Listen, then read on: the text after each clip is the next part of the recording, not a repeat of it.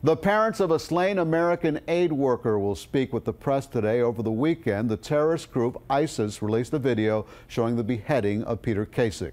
CBS 4's Craig Boswell has more from Washington. Ed and Paula Kasich say they are incredibly proud of their son Peter and will remember him as a humanitarian.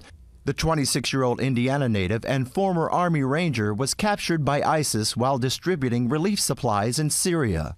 This is Peter Edward Kasich, a U.S. citizen of your country. Over the weekend, ISIS released a video showing Kasich's beheaded body.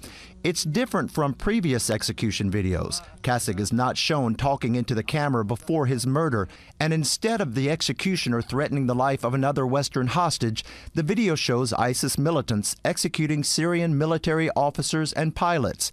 You can clearly see their faces, and U.S. intelligence officials are going over every frame of the video. ISIL's identity as a band of murderous thugs should be plain to everyone.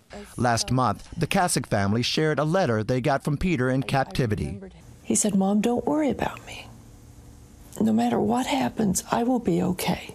In that letter, he said, "If I go down for this, I want everyone to know I went down for a good cause."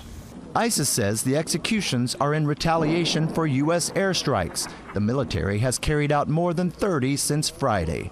In Washington, Craig Boswell, CBS 4 News.